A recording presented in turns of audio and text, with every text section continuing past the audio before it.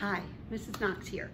So I'm going to get started on your unwritten love letters. I want to do a little mini lesson on dyeing the envelope. These are fun to do. In your package of supplies, you should have one business envelope. You need to decide what you want to make your dye bath out of. And what we're going to do is alter the color of these. So in my case, I'm going to, those of you that know me, I'm going to use a very, very strong cup of coffee. You need something to put the coffee in. This is the inside of a crock pot. So I know the coffee won't stain it. I'm going to dump the coffee in. Do it hot. Now if the coffee that you decide to use is old, or you save the grinds and remake a pot or a cup, whatever, just do it with hot. It makes a big difference. You also need to have something, and I'm going to use this piece of cardboard, that you can lay the envelope on while it's wet to dry, okay? So I have my cup of coffee in there. I have my envelope. Envelope goes in. If you don't want to stain your hands, use a utensil. Put it, you're going to tap it underneath the coffee, gently. And if you look, you can see it's inside there. The paper of the envelope is starting to absorb the color of the coffee. Exciting. Now, here's the thing. When paper is dry, it is very strong. When paper is wet, it gets weak. So you need to leave this in long enough to alter the color, but take it out before the paper disintegrates to nothing. So I'm going to move this over.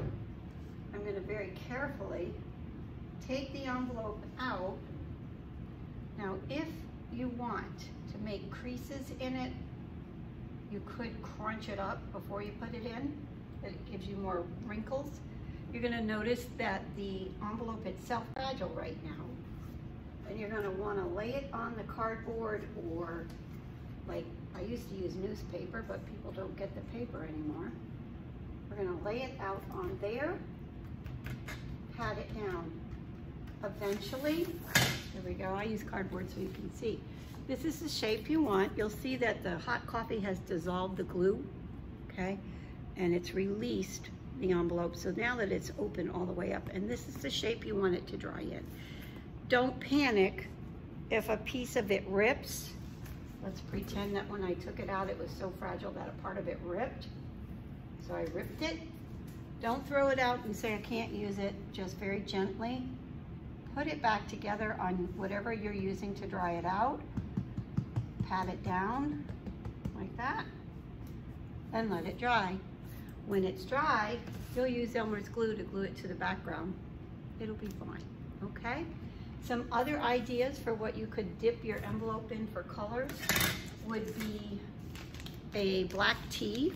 That's going to give you another color, kind of like a different kind of brown. And believe it or not, onion skins, like when you go to the supermarket and get onions, they always have all these papery things that fall off. Save them.